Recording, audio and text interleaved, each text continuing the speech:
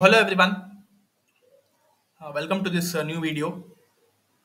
So in this video we are going to discuss with the pass transistor logic. Okay, the pass transistor logic, which is called as PTL, is an alternative logic design methodology that reduces the transistor count and enhances the circuit efficiency. Okay, so this pass transistor logic is mainly applicable due to the reduced transistors, and the efficiency would be enhanced in the circuit part. Okay, it is particularly popular in NMOS circuits, with the fundamental application being a two input multiplexer. Okay, so this is basically used to build the 2 is to 1 or 4 is to 1 multiplexers. Okay, a notable implementation of this PTL is found in the ALU function unit of the OHM 1 computer. Okay, so this was about pass transistor logic introduction. NMOS and CMOS complementations of pass transistor logic. So first let us see the NMOS pass transistor logic. So in NMOS pass transistor logic, as the name intends, NMOS. So here the NMOS transistors are used. Here you could see the diagram here. So this is used to build one simple 4 is to 1 mux. Okay, using NMOS pass transistor logic, they have built this 4 is to 1 mux. In this NMOS based PTL, the pass transistors are used to steer signals to the output based on the control inputs. Okay, so this figure below illustrates the NMOS structure where only NMOS transistors are used. So if you see this figure carefully, you would be coming with a conclusion. You see here. So this is the figure. So based on the working of the 4 is to 1 multiplexer, it would be having two inputs and four select lines, right? So if you consider these two inputs here, that is A and B, along with its complements, that is A bar and B bar, and since we have two inputs and four select lines, we would be having four combinations, that is 0 0 0 1 1 0 and 1 1, right? So based on those combinations, the circuit is built here. Okay, you see here, this is the NMOS pass transistor logic. So according to the working of 4 is to 1 multiplexer, if 0 0, if the combination is 0 0, the first select, that is the first uh, P1 is selected, but here it is ulta, P4 would be selected first. Okay, so just they have named the sequence in a reverse manner. Actually, this should be P4, this should be P3, this should be P2, and this should be P1. Okay, so this would be getting selected in case of 0 0, and for 0 1 this would be getting selected. For 1 0 this would be getting selected, and for 1 1 this would be getting selected. Okay, so based on that, the transistor is built here. You see here 0 0, right? 0 0 means A bar B bar. Okay, in the place of A bar B bar, you see here we are having attached one NMOS transistor here, A bar and B bar, so that the combination is 0 0. So when it is 0 0, P4 would be getting selected. Similarly for 0 1, that is A bar B. So you see here A bar B, the two NMOS transistors are drawn below A bar and B, so this would be getting selected. Then we have 1 0, that is A B bar, that is here you see these two transistors A B bar would be getting selected. This line would be getting selected. Then we have 1 1, that is AB. Again they have drawn two NMOS transistors here, and P1 would be getting selected. So these all things would be combined together and one common output is taken. Okay, and that is called as the pass transistor logic output. Okay, so this is the complete structure of the NMOS pass transistor logic. Okay, similarly we have one more kind of pass transistor logic, that is called as CMOS pass transistor logic. In that we are using both PMOS transistor as well as NMOS transistor. Okay, so let us see that also in brief. Before that, let us see the advantages of this NMOS pass transistor logic. It provides the fastest fall time due to strong NMOS pull down, and one disadvantage is that it suffers from threshold voltage loss, that is the VTH drop, leading to the degraded high level signals. Okay, so this is all about the NMOS pass transistor logic. Now one more kind is CMOS pass transistor logic. Okay, so this figure you see here, with this you would be it would be very clear about how the CMOS pass transistor logic would be looking like. Here they have built this using the transmission gate here. Okay, the CMOS PTL uses both PMOS as well as NMOS transistors, ensuring full voltage swing. Okay, this implementation provides strong pull up and pull down characteristics. So this is the CMOS version where each NMOS transistors are replaced with the full transmission gate as shown in the figure.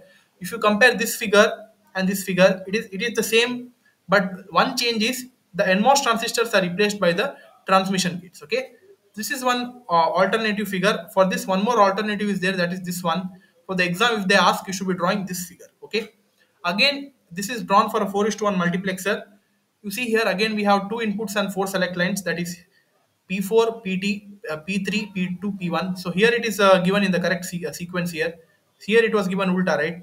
P1, P2, P3, P4. Here you see it is given in the correct manner, that is P4, P3, P2, P1. Okay. Again, according to the combinations, when it is 0, 0, P4 would be getting selected, for 0, 1, P3, for 1, 0, P2, and for 1, 1, P1. Only one change is that in the NMOS pass transistor, they are using only NMOS transistors. But in case of full voltage swing here, we are using also the PMOS transistor. Okay, just consider only this part here up to here. If you consider, it is same as the NMOS pass transistor logic only. There is no change here. See, for 0, 0, that is A bar, B bar. This is selected. Just below that, NMOS transistors are drawn, and for other combinations. But in order to draw the PMOS, you should be drawing just the opposite to that of NMOS. Okay. So you see here from P1, this is the connection for 1, 1, right? That is AB. Now, if here for NMOS, if here it is 1, 1, complement to that for PMOS, it should be 0, 0. Okay, for if here it is 1, 1, if you want to draw for PMOS transistor, it should be 0, 0, because the characteristics of NMOS and PMOS are just opposite to each other, right?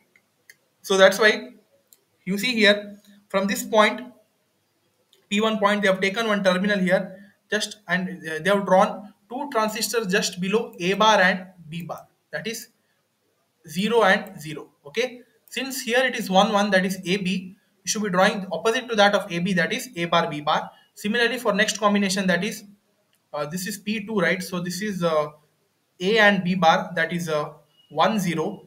Since it is here it is 1, 0, if you want to draw the complement PMOS, it should be 0, 1, that is A bar, B. So here they have drawn the same thing here, A bar, B, that is 0, 1 for PMOS. From this point they have taken it. Similarly for P3, that is 0, 1, that is in this case it is A bar, B, but if you draw for PMOS, it should be 1, 0, that is A, B bar. You see here they have drawn it A, B bar. Similarly for 0, 0, that is this line would be getting selected, it should be A bar, B bar, but if you want to draw it for PMOS, it should be 1, 1. Okay, so here we have AB. Okay, so this is the change for the CMOS pass transistor logic if you compare it with the NMOS logic. Okay, so hope it is clear how to draw the CMOS pass transistor logic. Okay, a more reliable layout is depicted in the above figure, which reduces the direct N to P transistor connections and enhances the circuit practically and performance. Okay, so this is one more kind. This is not required, and this won't be coming as well. This is the dynamic pass transistor logic. Here, what we are doing is the same as the NMOS transistor pass transistor logic. Just in the output, we are adding one PMOS circuit, and from the output, we are adding one NOT gate here and one extra connections we are making, and from that point, we are adding one function, and that is called as f bar of a comma b, which is called as dynamic pass transistor logic, which is used for precharging and evaluating phase. Okay, to check the alternate clock signals 0 and 1. So this is not required. So these are the formal methods of designing the pass transistor logic. Okay, one is PTL model. You see here we have input and output and one control signal, that is called as the gate terminal. Okay, and 0, 1, 0, 1, you see here when input is 0 and control is 0, the output is not defined, that is it would be either 0 or 1. But when input is 1, control is 0, output is again not defined. But when the control signals are 1, whatever may be the input, output remains the same. Okay, just opposite to that of the, this is for NMOS model and this is for PMOS model. Okay, so they are mentioned here. So this is the simple diagram of XOR gate using pass transistor logic they are mentioned here. This is the truth table of XOR. So if you take A as the control signal, we can observe the truth table that when A is equal to 0, Y is equal to B, and when A is equal to 1, Y would be equal to B bar. Okay, so this is the, with this observation, we were drawing the PTL circuit here. Okay, that is just draw this circuit with the B and B bar and A bar, and take the output between the drain terminals. And when you see here, when A is 0, Y would be fetched back to B. Okay, and when A is 1, that is A bar would be getting selected, so that's why Y would be equal to B bar. Okay, so yeah, that's all, guys. These are some of the challenges and considerations of PTL. Challenges are voltage degradation, that is VTH drop, increased internal node capacitance, requirement for complementary control signals, slower pull down in complementary structures, and some practices. Okay, some practices are it achieves efficient PTL circuits.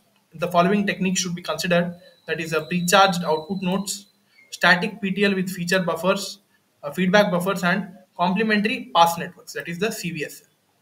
So these are some of the challenges and practices of the pass transistor logic. So yeah, that's all, guys. These were the things which I needed to discuss under pass transistor logic. I hope you understood these.